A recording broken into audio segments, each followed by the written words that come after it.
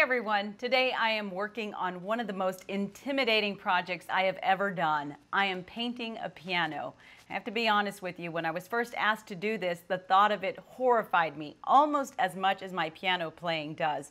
I was afraid that if I did anything to change the piano, it would change the sound of it later. But I've since learned that painting a piano doesn't affect its sound quality. In fact, people paint pianos all the time.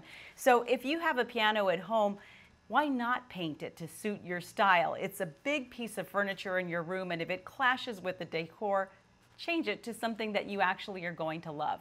In this tutorial, I'm going to show you just how to do it and take you along step by step. I'm going to start by dismantling the piano as best I can in order to sand it.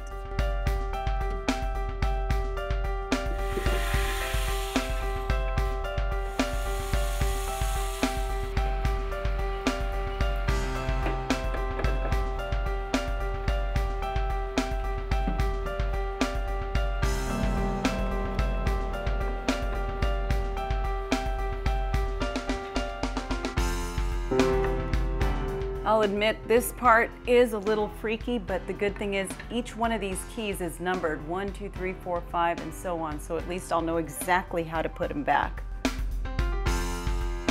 I got the piano all taken apart, and I was careful to label where a lot of these hinges and screws came from so that I know exactly how to put it all back together. I also covered up the insides of the piano to protect it from any paint overspray as well as some of the dust from the sanding. I began the sanding already with some of the pieces that I took off, and now it's time to tackle the body of this piano.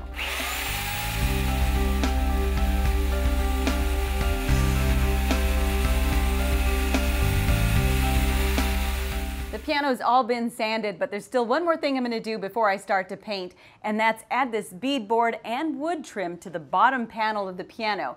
And it's going to serve two purposes. One, it's going to give it some visual interest, and two, it's going to cover up this bottom portion that's been worn off over time.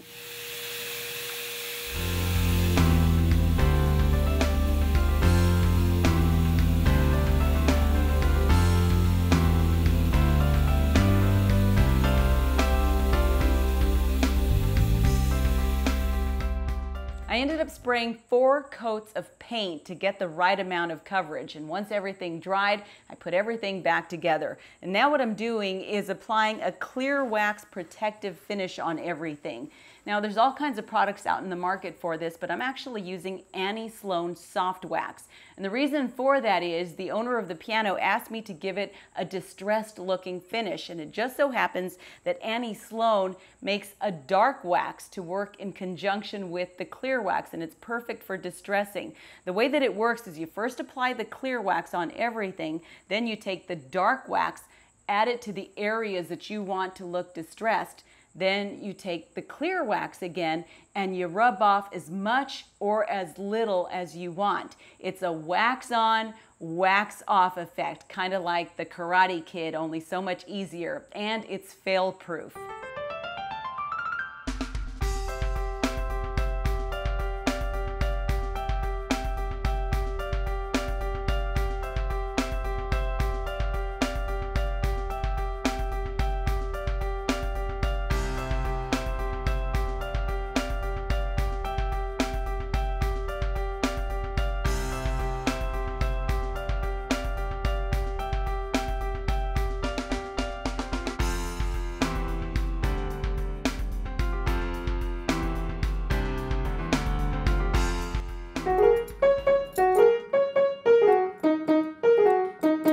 Well, as you can see, my piano playing has not improved. Fortunately, the look of the piano has.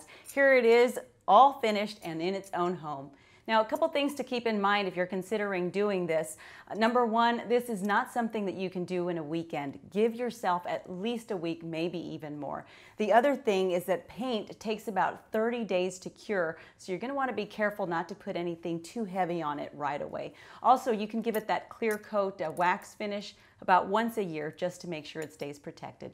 I hope you found this tutorial helpful. We're going to leave you with one more look at it before, and here it is after.